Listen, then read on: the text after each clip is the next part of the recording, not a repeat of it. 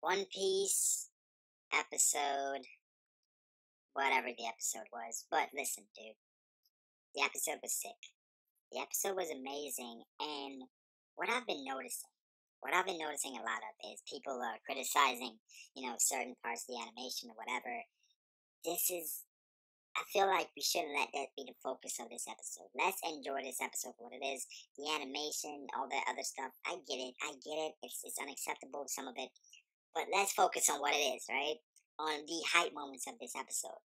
We got, okay, first, Kaido. Let's just address the elephant in the room, or that beast in the room, Kaido, okay? So, Kaido, my boy, Kaido,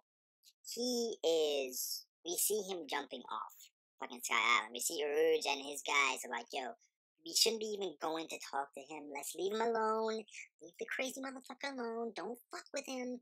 Naruto goes over and he jumps off, dude. He jumps off Sky Island 10,000 meters up high. And we see, I like how they did it. He just landed and he destroyed ships. And you saw Kid and all those guys like, yo, I like how Kid reacts like, yo, what the fuck, what's going on? And then they went back to show you how it all started, right? And I like at the beginning of the episode how we had some Kyros and Zoro moments, and that could be some foreshadowing that Kyros could come back into the story with a prominent role. Because Zoro said, I want to spar you one day, and Kyros said, a famous swordsman like yourself wants to spar with me, that's cool.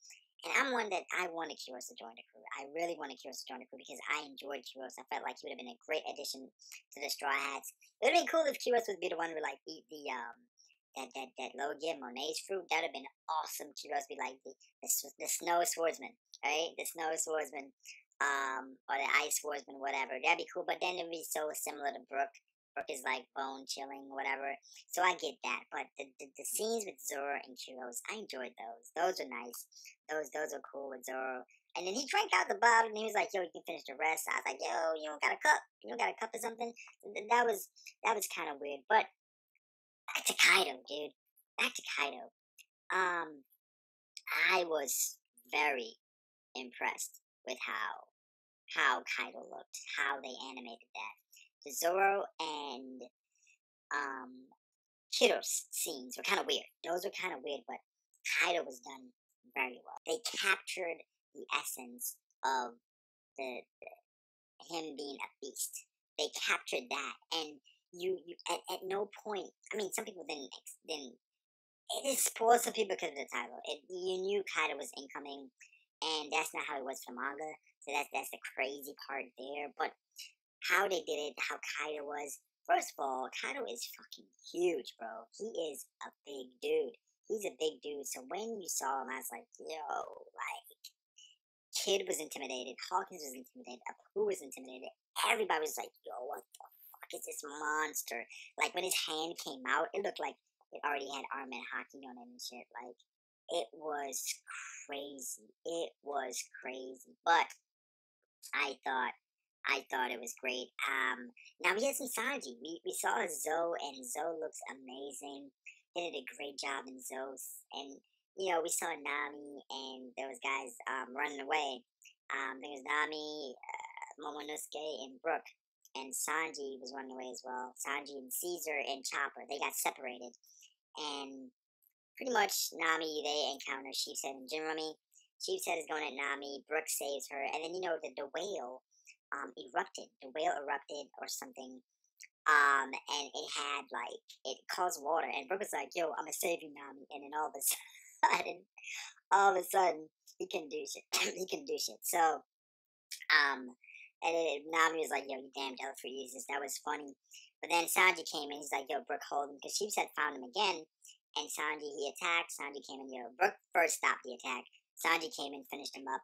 And then Jinrami and those guys, they said, "Yo, tell him that he's not here, whatever." So then they just left.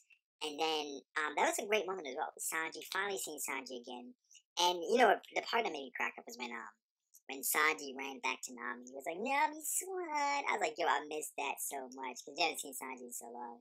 So that made me happy, dude. That really made me happy because it was really cool. It was really cool seeing that. It was really cool seeing that. But for the most part, it was a great episode. The Kaido shit got me real hyped. Like Kaido, It's hard to see. I can see why he's in Aqua now.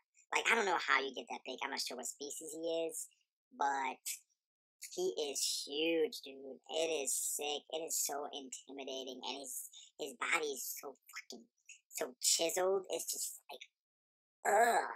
It's nasty, dude. It's nasty, and I loved it. I enjoyed the episode. One Piece. You gotta love One Piece, dude. The anime. I can't wait for next episode. We're gonna see some more Zoe, which is sick. I can't wait to see that. So I'm excited. I'm super excited. Like, guys, let me know what you thought about this episode. I thought it was sick. It was hype, and I loved it. So let me know what you thought about the episode. Like, if you did, subscribe to the channel. If you have not, that would be dope. Have a good day, people.